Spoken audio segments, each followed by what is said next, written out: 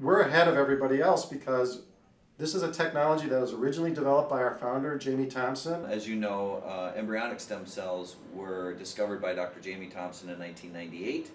Yeah, so the question about, in science, whether there's a eureka moment you can point to and what your feelings are, comes up pretty frequently. And in the case of human ES cells, I physically did that work myself.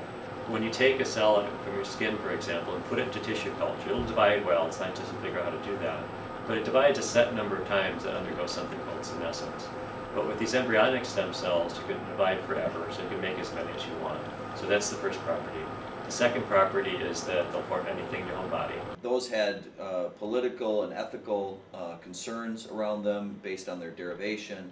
Many of the researchers, including Dr. Thompson, started to look for alternatives to represent individual biology. In the case of the reprogramming, Junying Yu did it in my laboratory. He's a very talented scientist. So I kind of got that secondhand.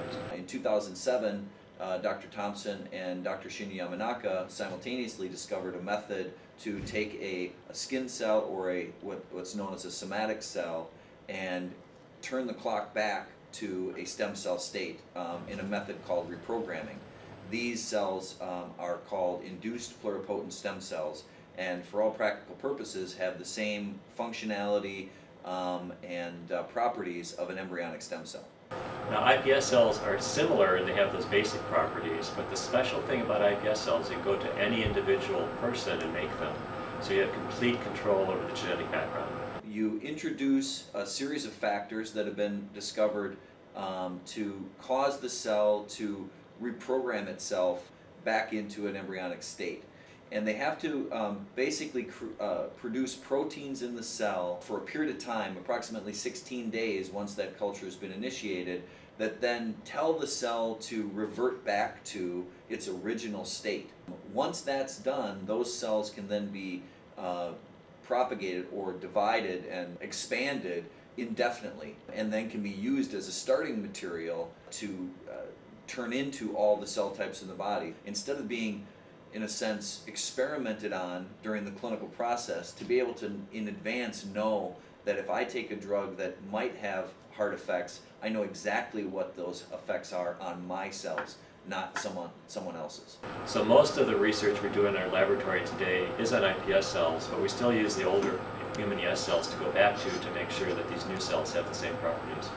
So the use of embryonic stem cells is not going away anytime soon, but I think over time more and more people will use IPS cells instead of ES cells, and there are not the same kind of ethical issues. These technologies could, in the long term, be used for regeneration, tissue regeneration, or tissue implantation to affect injury. When we manufacture a heart cell, for instance, that cell could be put in a person to see if it helps regenerate the heart.